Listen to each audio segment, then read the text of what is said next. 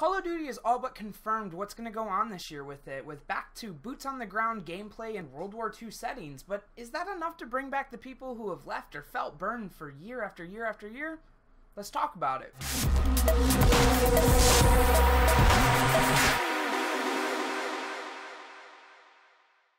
Welcome to the Chaos, the Kyle.Has.An.Opinion show. This is technically the first episode, though this has been a concept I've been working on for the last couple weeks. It just hasn't really boiled to a head, and I struggled with how I wanted the show to be formatted and how I wanted to introduce it. But what I think I'm going to do with it, unless I get further feedback that maybe I should do something different, I'm going to do it based on singular topics instead of trying to make it an entire show. Main reason for that is just to keep focus on a singular topic. And speaking of that, let me get to the topic of today's show. Like I mentioned at the beginning, Call of Duty is going back to its World War II roots. They're going to make much more mention of what they're doing with the game on this Wednesday, April 26th of 2017, and give us some more information on what they mean by back to its roots and boots on the ground in World War II, but I don't think it really needs to be explained too much. I think you just need to show it. But we have this bigger issue in my mind where is it enough or is it going to make a difference? I think back to other boots on the ground Call of Duties and I can find issues in every one of them that outraged a community, made people say they'll never play Call of Duty again, and yet they still come back. But it seems to be that the Call of Duty fan base is at a tipping point, a point where they're kind of refusing to play with this game and voting with their wallets. And we started to see that with Advanced Warfare, where it kind of plateaued from traditional sales in the past years. But then with Infinite Warfare, it definitely tanked a little bit, even with the Modern Warfare Remastered Edition behind it. As somebody who was working at GameStop during that, I got a lot of feedback from customers and fans alike of the series saying how they're just they feel manipulated and abused, and they don't want to keep doing this just to play what they've been asking for years. You know, we've wanted a Modern Warfare Remastered, and though I feel a certain way about remasters, I can focus on that in another video. I wanted it too, and so, you know, it was definitely a bummer that had an $80 price of entry on it for people who simply probably just wanted to play just that.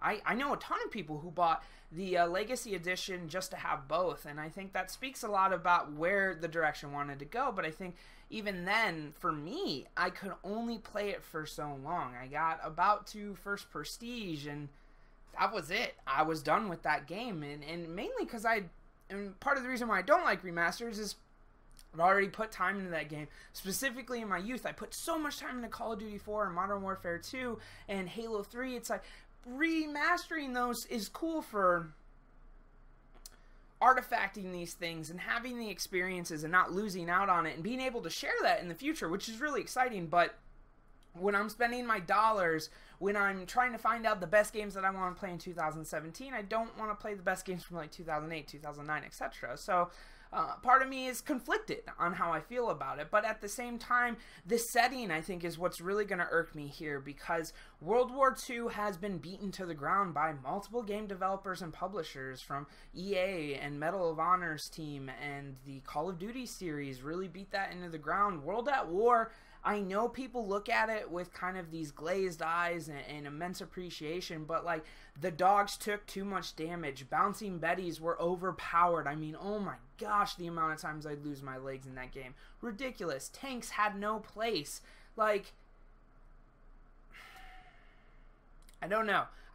I look back on that and I do remember having a lot of fun, but I remember being really, like, not about that. That was probably, like, one of my bigger drop-offs. And then when we got into Modern Warfare 3, it was just kind of like, alright, this feels like a copy and paste of MW2 with a reskin of some of the weapons and new maps. And though that was okay, it kind of just put that really stale taste in my mouth, and I was not a fan of Black Ops 2.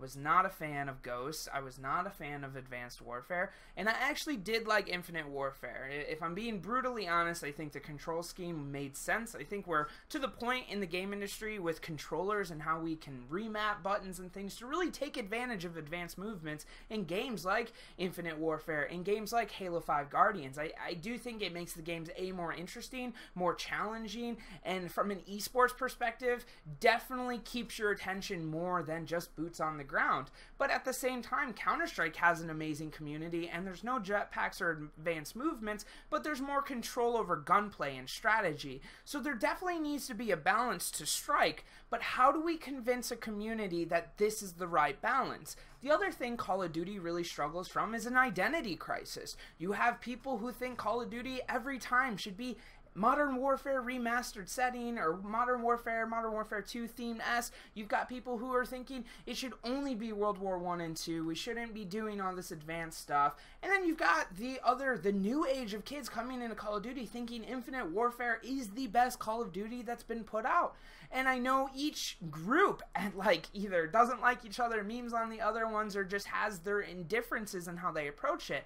But in the end, why we play these games is all the same. Why we enjoy that game, we like to play those games. We like to be competitive. We like to participate in those communities, no matter what the game is for you. So I think we need to still be respectful of that, whether we like the game or not. I mean, I think one of my biggest frustrations is when I was in different industries or talking to people of different age groups, their biggest complaint was just, I hate getting turned on.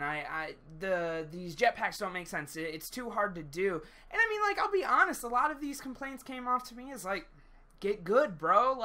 If you get turned on, get better at not getting turned on. I mean, sure, don't play Halo because you're going to be pretty pissed when you get reversed.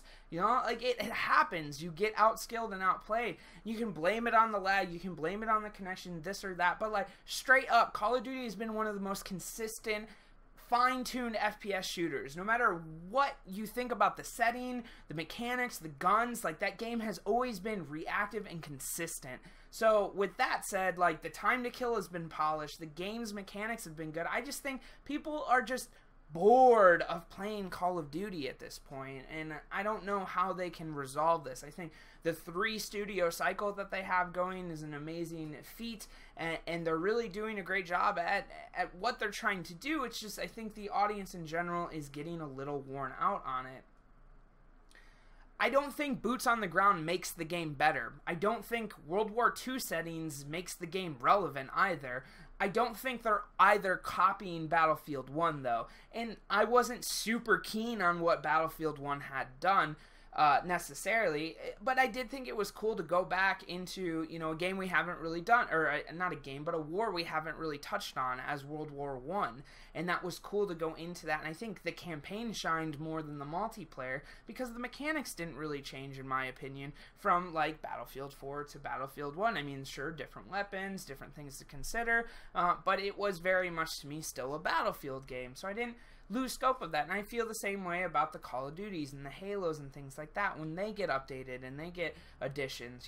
I'm not going to sit here and say Call of Duty 5 is the same as 3, but the progression of the series has been balanced. I think each game they did learn to a degree, or they tried something and tested it and then took that out, or repurposed a focus that they had. And I love when game developers work on that. So I think the biggest question here is, how is Activision and everybody involved in this going to pay attention to what the audience says? I do think this game is a year too late. I think, we should have known after Advanced Warfare that this wasn't going to happen. And specifically coming into this holiday, we had, Titanfall 2, and we've got Call of Duty Infinite Warfare with Modern Warfare Remastered, and then you had a ton of other games like Watch Dogs 2, Dishonored 2, Pokemon Sun and Moon. It was stacked against Call of Duty, and the other thing too is EA really put up their properties against Activision during the exact same time that Activision needed to thrive, and it was a very muddled water situation last holiday for Call of Duty to even try and succeed. And in my opinion, it was a bummer because I think games that were better than Infinite Warfare from a multiplayer and fluidity standpoint, like Titanfall 2, had to suffer because they were more or less used as pawns to damage what was the FPS ecosystem, to take a market share away from that of Call of Duty, because the concept is that if they're buying Titanfall 2, or if you have to make a decision, essentially, I'm only going to buy one FPS this holiday season, and we're putting TF2, or not TF because that's Team Fortress, we're putting Titanfall 2 up against Call of Duty Infinite Warfare with Battlefield 1 and a huge marketing campaign behind that. You know, that really did some damage to what was going on with Call of Duty, especially with the things that I had mentioned earlier in the video. So my overall opinion on this is that I think Call of Duty can bring back some of this, but I don't want us to keep demanding things from Activision and from those guys when we don't really remember or necessarily have a context of what was good. You know, you can't make Call of Duty great if you forgot why it was bad. And I think we're so concerned about putting boots back on the ground or changing the setting that we're not actually taking what's new in the game and giving critical feedback in a general sense. Like, I know there's amazing people in the esports community trying to help flourish Call of Duty and give good settings feedback, but I think when push comes to shove too, you know, it might be easier to just shut up and play the game and make your money and just not complain about it. So we definitely have a situation where, like, they're making changes because they saw a hit in sales, and I think that's very important to note. You must vote with your wallet if you disagree with these things. You cannot just go on Twitter and rant about it after you've already given them your $60 in season pass purchase. It doesn't change the name of the game if they already have your money. And so voting with your wallet, I think, is exactly why we're going in the direction that we are now. And that wasn't probably just because of Infinite Warfare sales, to be clear. I think Advanced Warfare's plateau was enough for them to have a studio change direction. I think they foresaw this happening within the community as well as within sales numbers, that this maybe wasn't going to be so hot after Black Ops 3, because I think that's when we really first saw the plateau. You know, Advanced Warfare, Black Ops 3, and into Infinite Warfare. We definitely knew that the decline was coming around 3 years ago, which is the perfect window to reiterate this. For me, I would have liked a setting closer to Vietnam or something just completely different that we haven't explored yet. It would have been an amazing opportunity for Activision to differentiate itself from other FPSs like Battlefield 1 and bring something new to the conversation, but I can also understand concerns. The relative close gap to when that war took place, who's still alive and affected by what happened during that war, and maybe some of the controversy surrounding it. So I can understand where in 2017 you wouldn't want to touch that with a 10-foot pole, but I would have commended doing so because they can make that conversation serious. I mean, Activision does amazing things for the community, for the veterans community alone.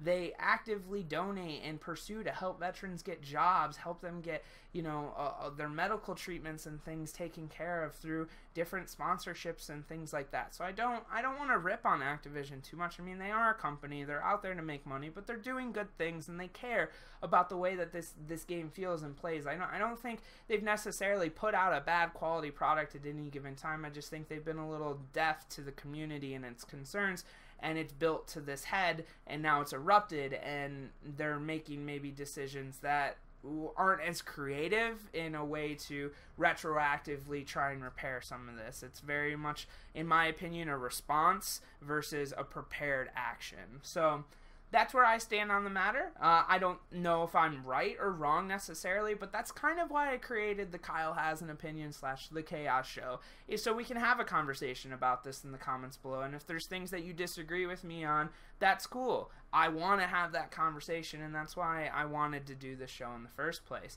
Even if you completely disagree, just as long as you're respectful and thought out on your opinion, we can have a conversation about it. But I'm not in this to have flame wars. So if you did disagree with me on my opinions on one Call of Duty or the other, don't disrespect me, because I'm just not going to respond. But thanks for the views anyways, I guess.